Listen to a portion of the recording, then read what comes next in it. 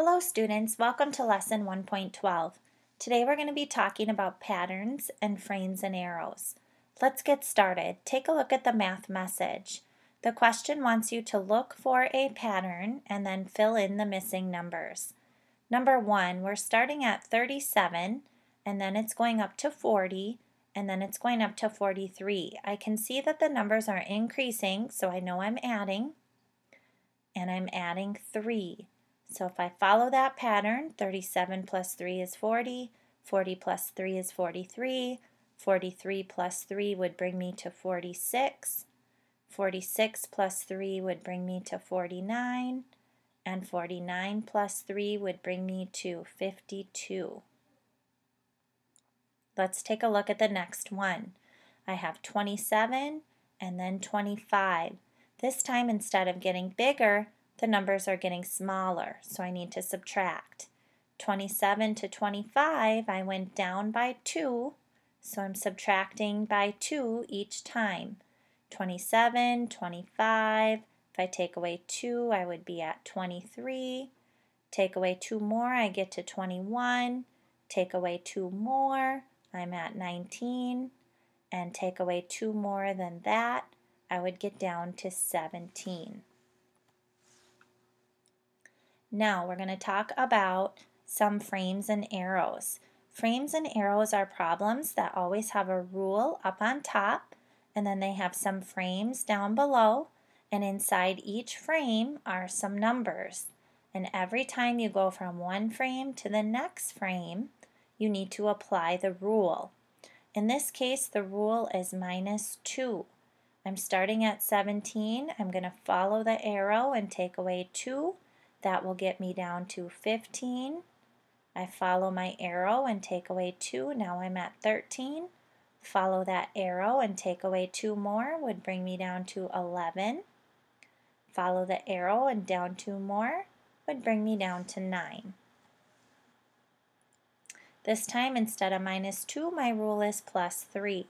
Here I don't know my starting number, so I'm going to start with the numbers I do know and go forward. 23 plus 3 is 26. 26 plus 3 more would bring me to 29. Take that 29 and add 3. That would get me to 32. 32 plus 3 brings me to 35. And 35 plus 3 brings me to 38. Now I have to remember I still have this empty frame. What I want to do to find that number is reverse the rule. Instead of going forwards, I'm now going to go backwards. I want to go back this direction. If you look at our numbers, what's happening? 38, 35, 32. Instead of adding 3, my rule reverses. I'm going to do the opposite and take away 3. So starting at 35, 32, 29, 26, 23, minus 3 more would bring me back to 20. And then we always want to double check and make sure this works going forward again. 20 plus 3 does in fact get me up to this 23. This time my rule is -5. I don't know the starting number. Just like last time, we're going to start with what we know. 40 minus 5 is 35. 35 minus 5 gets me to 30. 30 minus 5 is 25. And 25 minus 5 is 20. Now I want to go backwards, so I'm going to reverse the rule. Instead of doing -5, I'm going to do +5. 20, 25, 30, 35, 40. This first one must be a 45. Here the rule is missing. We don't know what the rule is. So we're going to use these frames to help us find the rule. I'm going to start at 62 and I'm going to go to 72. I know the number is getting bigger, 62 to 72. So I'm going to go ahead and put the plus symbol in my rule box. Now I need to see how much bigger did it get. 62, 72. The tens place went up by 1, so I'm increasing by 10 each time.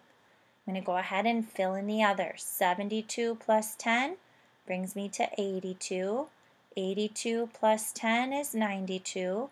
92 plus 10, oh, we're crossing 100, so this time it's going to be 102, and 102 plus 10 more is going to bring me to 112.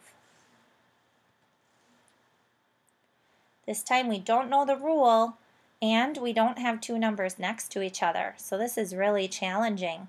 We want to think about what we know. I have an 80 and a 70 and a 60. Right away I can tell that the rule is going to be minus something. The numbers are getting smaller.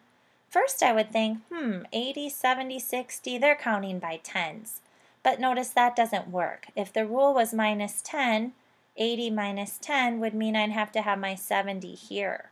So that does not work. So I'm going to try minus 5. Let's see if minus 5 works. 80, I'm just going to kind of do it in my head first before I write it down. 80 minus 5 would bring me to 75. 75 minus 5 would bring me to 70. So this seems to be my rule. I can always change it if that doesn't work out later. 80 minus 5 again is 75. Minus that 5 is 70. Minus 5 more is 65. Minus 5 is 60. And minus 5 more would bring me to 55.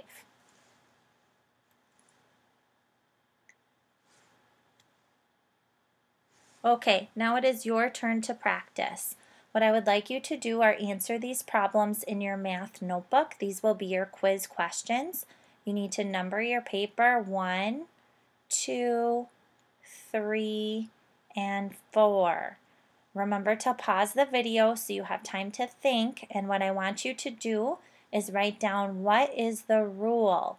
Now you will need to fill in the frames and arrows. You will need to draw this in your notebook and fill these in order to help you.